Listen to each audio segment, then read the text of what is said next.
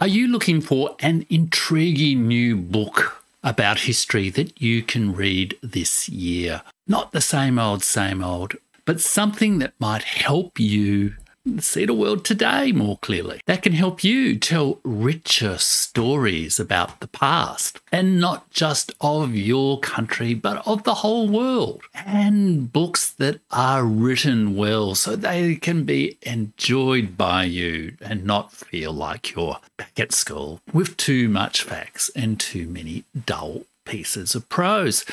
Well, I have 6 top history books from 2023 that will intrigue and surprise you. And they're not just my personal favourites, they're prize-winning books from the Wolfson History Prize. And they're all 6 books you might want to add to your list to read over the rest of 2023 and into 2024. I am Jeff Richer, and this is the Burning Archive podcast. Do subscribe, do like, do share this video that looks at some of the top books to read that help you understand the world today. Builds on some other videos that I've done, like 5 top books on geopolitics and history, or my interview with the world's leading historian of the world, Felipe Fernandez Armesto.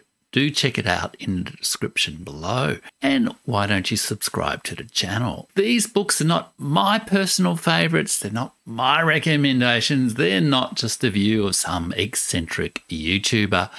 They are recognised by some of the world's leading historians as readable, enjoyable, scholarly, and groundbreaking new history books that will intrigue and surprise you. The 6 history books that I'm going to share today have all been shortlisted for the Wolfson History Prize. And looking at prizes like the Nobel Prize or the Wolfson History Prize is a great way to give you some ideas, some prompts, some kickstarts for new ideas for things to read.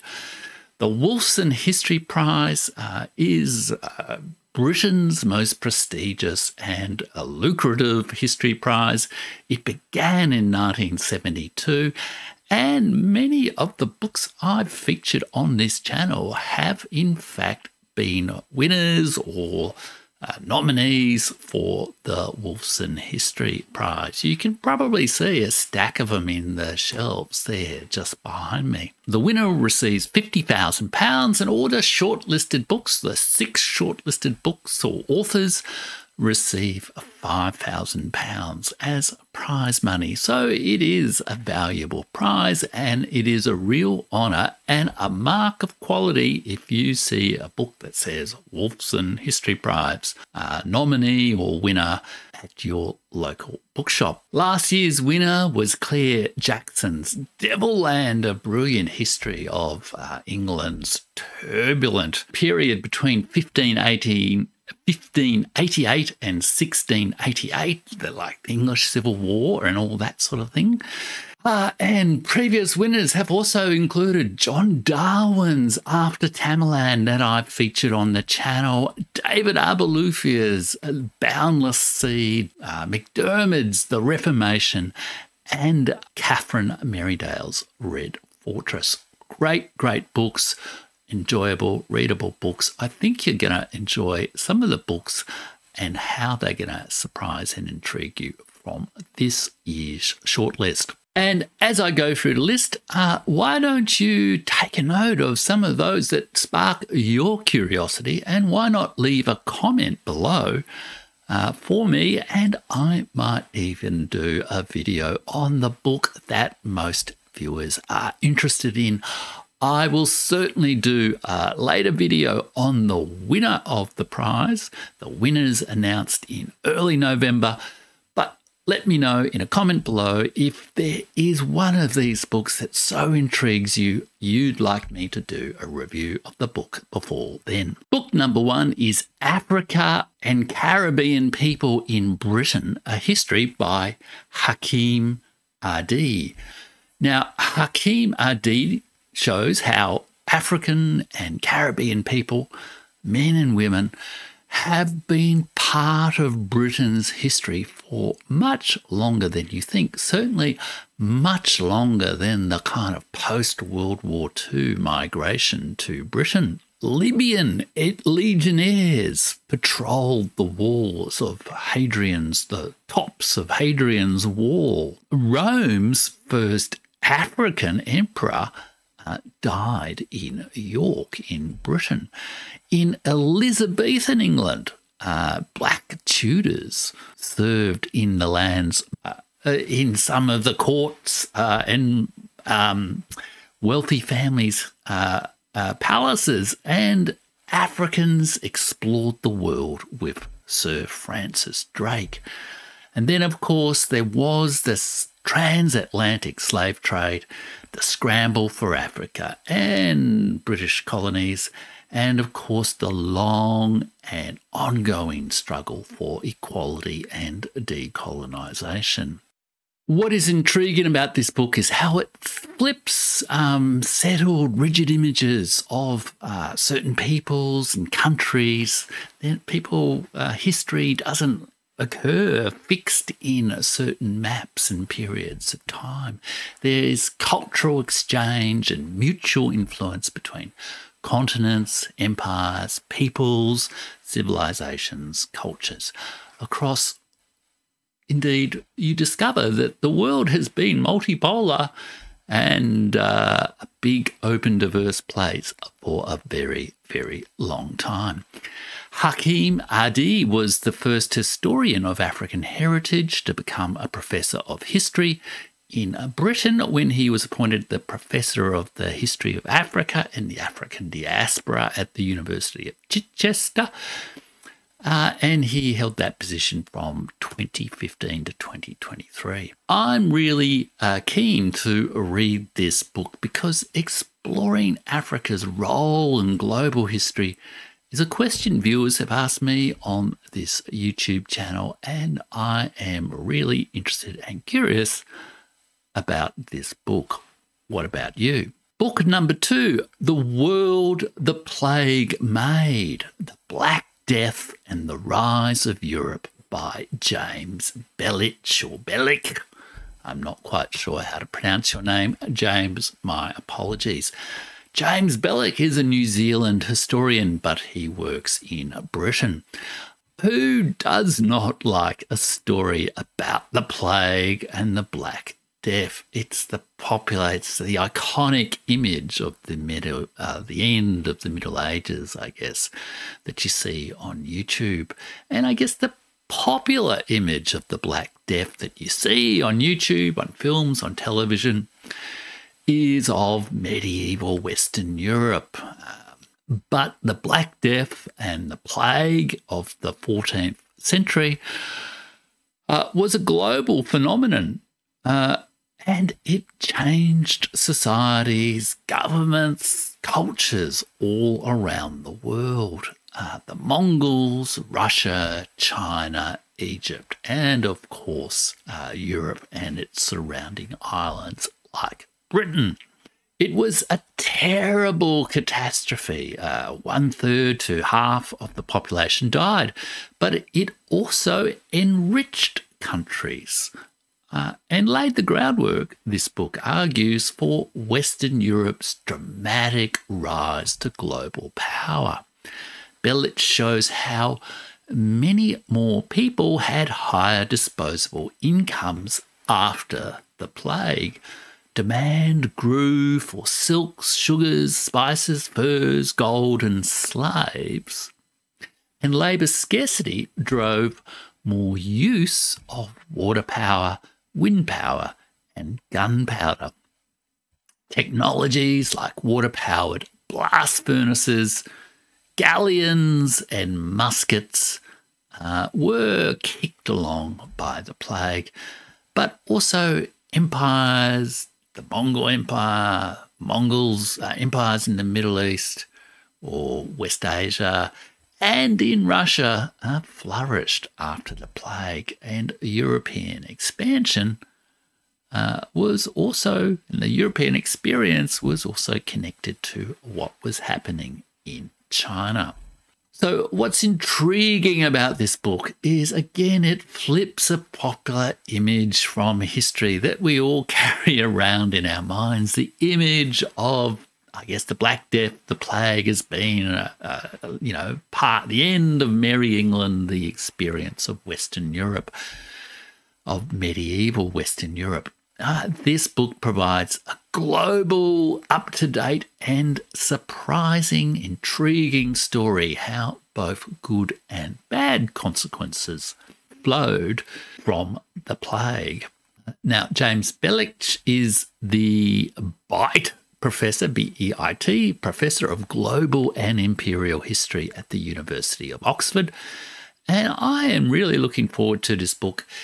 It will be interesting, if nothing else, to compare how Europe responded, or how the whole world responded to the plague, the Black Death of the 14th century, to all of our common experience across the world, to the most recent plague that we've had, of course, the coronavirus epidemic or pandemic from 2020. Book number 3, The Perils of Interpreting the Extraordinary Lives of Two Translators Between Qing China and the British Empire by Henrietta Harrison.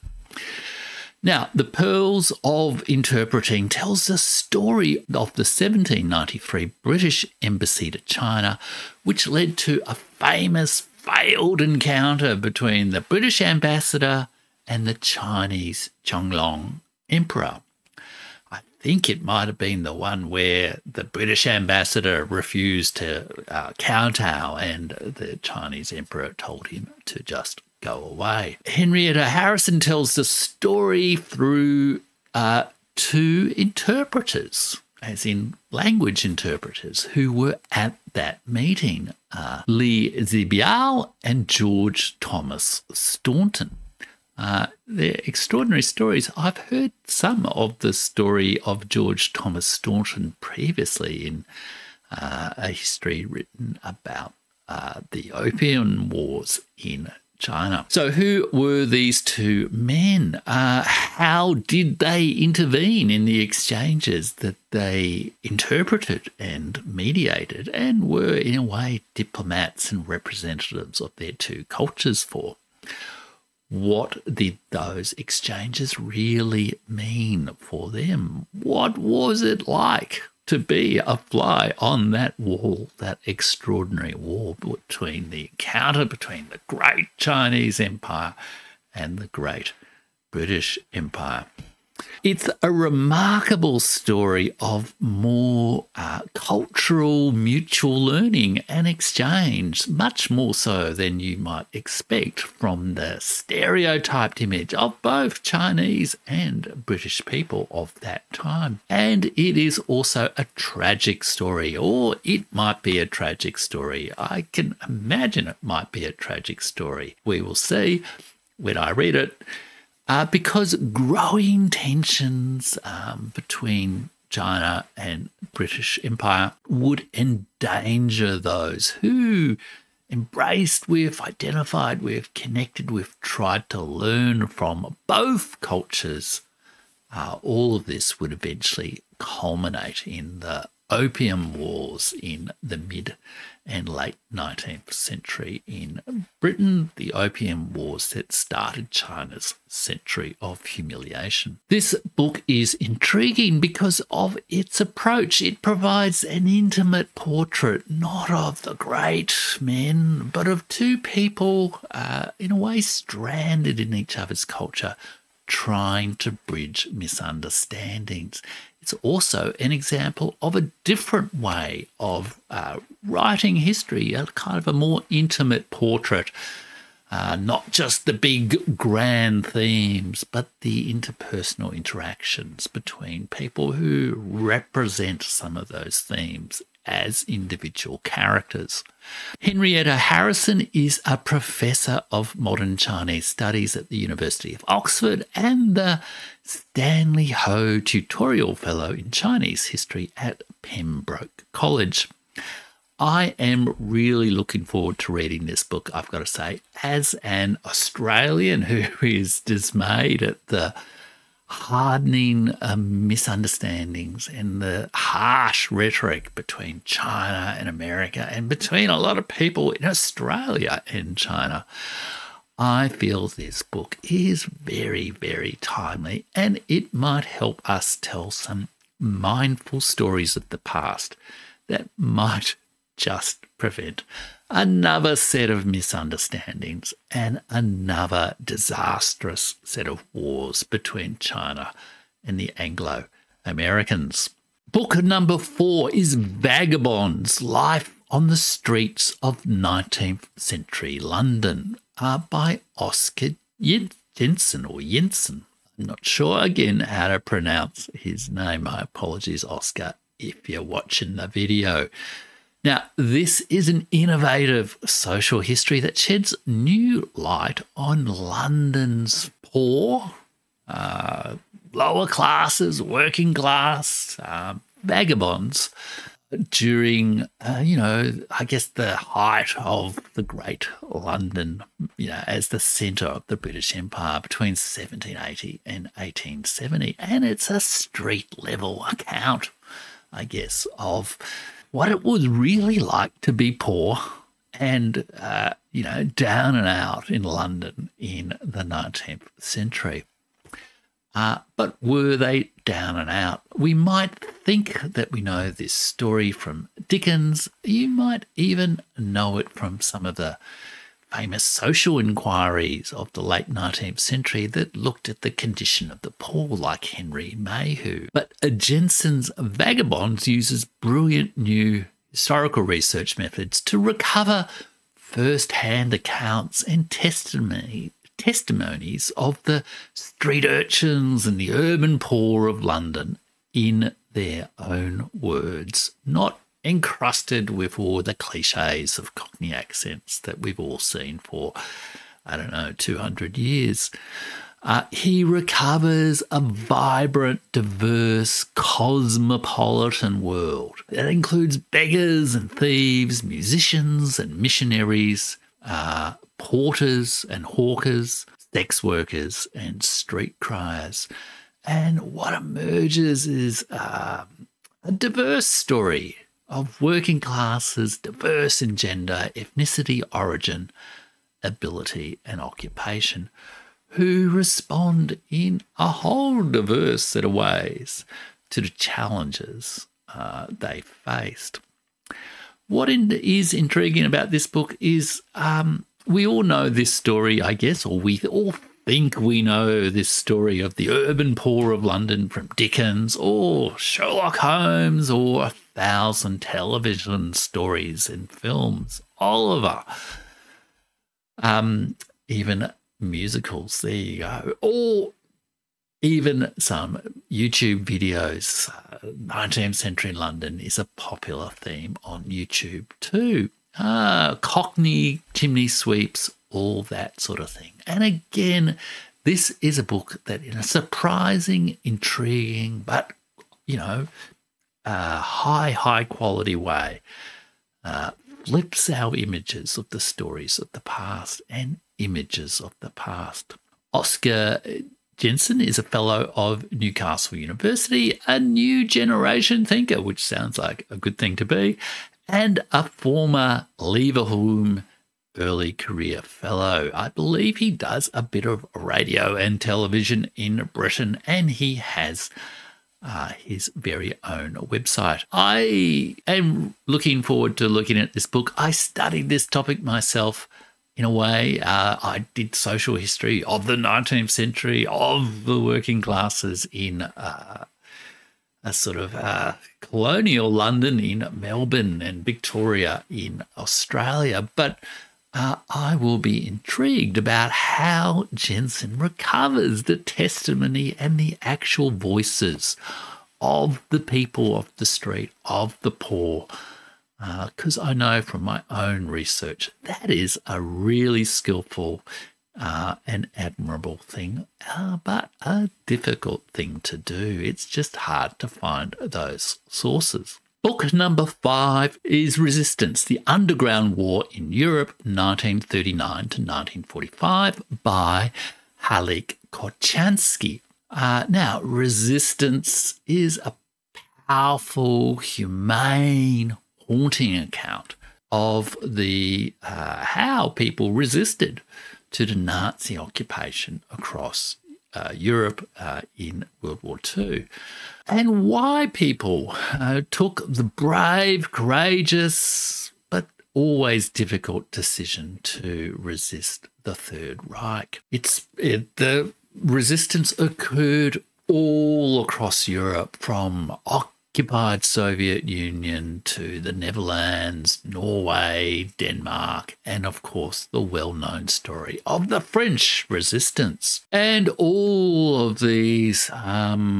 resistance movements had their own particular story, their own balance of local initiative and, I guess, involvement of the Allied powers, Britain, America, and I guess the Soviet Union. The author Halik Korchansky is a British historian.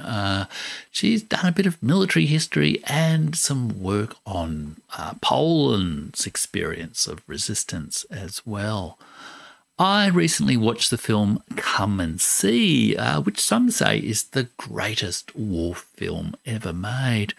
It's a Soviet war film made about the experience of the partisan resistance to Nazi occupation of Belarus and the Soviet Union during World War II, and it's a profoundly moving film. And I'm looking forward to broadening my understanding of this extraordinary, difficult experience, especially given the often stereotyped images of World War II and World War II resistance that we see in films, and I guess the inherent inspiration and courage of these kind of stories.